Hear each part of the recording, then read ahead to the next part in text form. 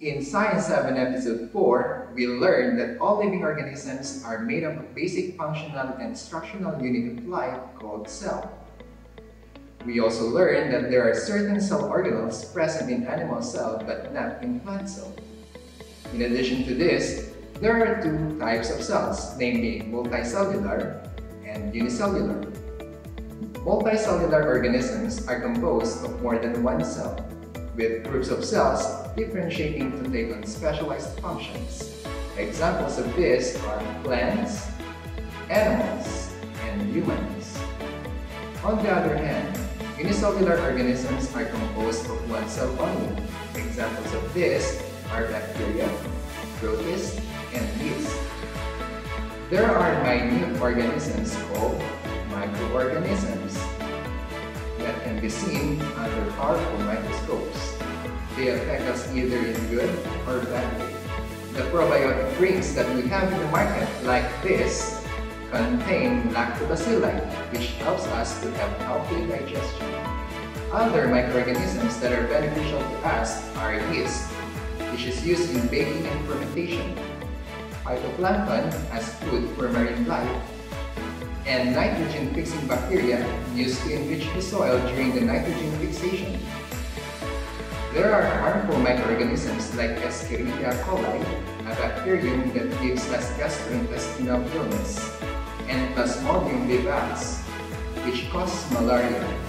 In addition, athlete's foot, commonly known as trichoma, is a fungal infection between our toes. Microorganisms reproduce rapidly due to its simple structure and size. But how do they reproduce? In what way microorganisms and other organisms multiply? To answer this, let us differentiate sexual from asexual reproduction in terms of the number of individuals involved and similarities of offspring to parents.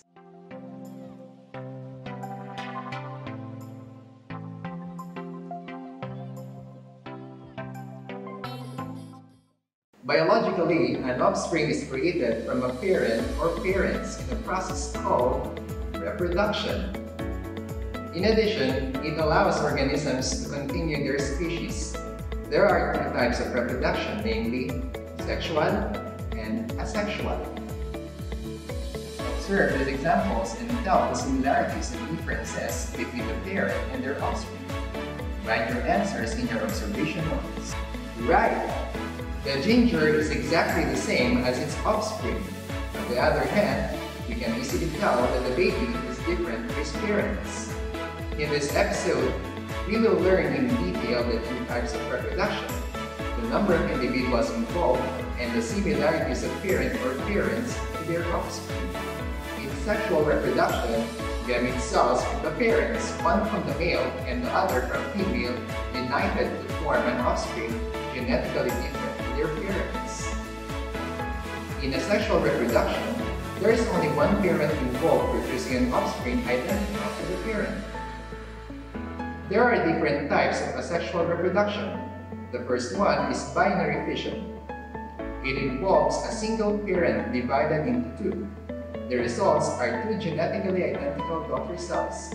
Examples are bacteria, amoeba, paramecium, and some protozoa. The second one is spore formation. It is a type of asexual reproduction where organisms reproduce by forming spores. Examples of this are red mold, fern, and mosses. The third is budding. Here, a new organism is formed from a bud, which is an outgrowth from the parent. When the bud is separated, it becomes a new organism. Yeast and hydra are examples of organisms that reproduce from budding. The fourth type is fragmentation. It is basically splitting the organism into segments, and these segments develop into new organisms. Examples of fragmentation are worms, echinoderms, sponges, and starfish. Regeneration is the same as fragmentation, wherein a cut part can regenerate into a full organism as exhibited by sea stars. regrowth or regeneration of lost parts, such as in the case of brittle star and lizard's tail, is not considered a type of reproduction, since no new organism is formed. The fifth is vegetative reproduction. It reproduces offspring from its vegetative organs such as stem, roots, and leaves. Examples are the eyes or dimples of a potato, stems of strawberries, ginger root, and banana plant. Sexual is different from asexual reproduction since it needs two organisms having sperm and egg cells collectively known as gametes. When these gametes unite, the process is called fertilization. The product of which is called zygote, which will later develop into an embryo. It will reach maturity until it is ready to be born. There are two types of fertilization. Internal fertilization occurs when the fertilization takes place inside the body of the female. Have you ever wondered why chickens lay their egg? This method is called oviparity. Here, the unborn offspring inside the egg takes its nourishment from the egg yolk. The eggs may have been fertilized before release, as in birds and some reptiles, or are to be fertilized externally, as in amphibians and many lower forms. If the fertilized egg retained inside the female, but the embryo gets its nourishment from the egg yolk, this is called ovoviviparity. External fertilization happens when fertilization occurs outside the female body, like most aquatic animals like fish, amphibians like frogs, salamanders, and newts, crustaceans like crabs and shrimps, and some insects like mosquitoes and mayflies. In plants, sexual reproduction needs a male, which is the pollen, and a female, which is the ovule, gametes. A fertilized egg or zygote is produced upon the union of these gametes. The zygote develops into an embryo and eventually into fruits, which develop on the ovary that contain seeds, which is formed from the ovule. The process of transferring pollen grains from the anther to the stigma is called pollination, which is happening with flower.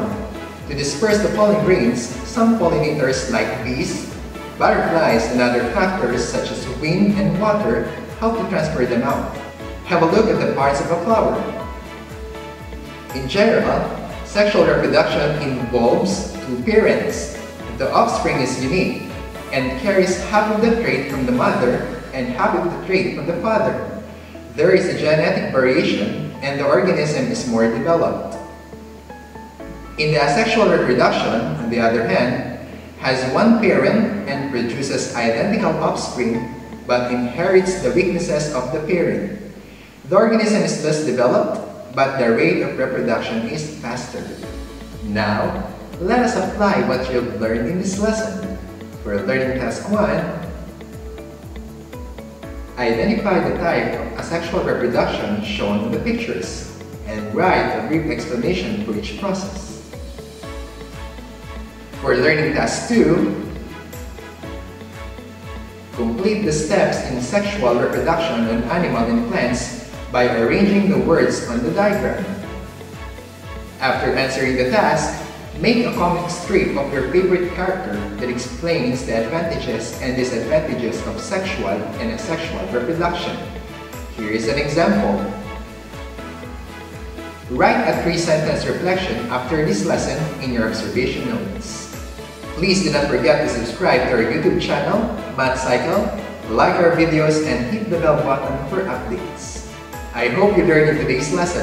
In the next episode, we will differentiate biotic from abiotic components as well as describe the different ecological relationships in an ecosystem. This is Sir Leonard, your science teacher. See you all next time.